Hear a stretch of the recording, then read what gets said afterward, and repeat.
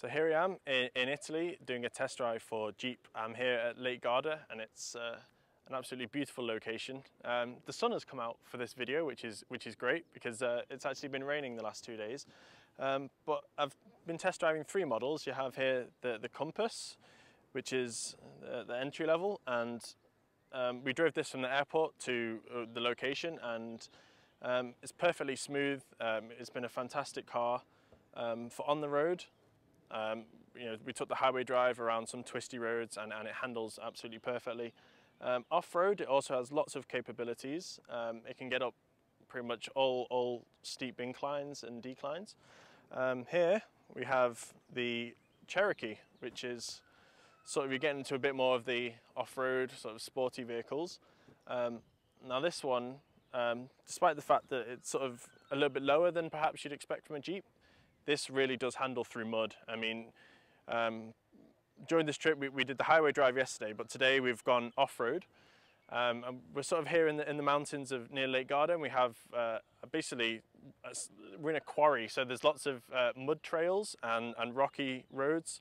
And this got through probably about 2-3 feet of mud without any significant difficulties. I mean, plenty of bigger cars that I've test driven in the past have got stuck in less mud than this. But this one absolutely got through everything. And to be honest, I can't really have anything bad to say about this car. This car is absolutely brilliant. And then also, finally, we have coming to the Grand Cherokee. Now this is the high level Jeep. This is, you know, this is the Jeep of your dreams, really. This car is, I mean, I took this out onto the road and it was absolutely fantastic, really. I mean, you know, some very steep, very steep declines. Especially there was one area. It was like a muddy hairpin, and you know, we were wondering, will this car go? But the traction in what is that really terrible conditions was fantastic.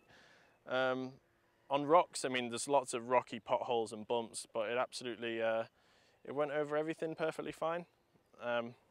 So all 3 different models of Jeep, all 3 handled plenty of off-road difficulties, obstacles. All 3 handled it perfectly. I mean, if you're looking for on-road comfort, the Compass it's very difficult to recommend this enough. It drives very well. The technology in the car, navigation, media, and all the features, obviously all 3 are packed with features for off-road driving. So 4-wheel drive lock, 4-wheel drive auto, snow, which you probably won't need in Bahrain, but you never know one day.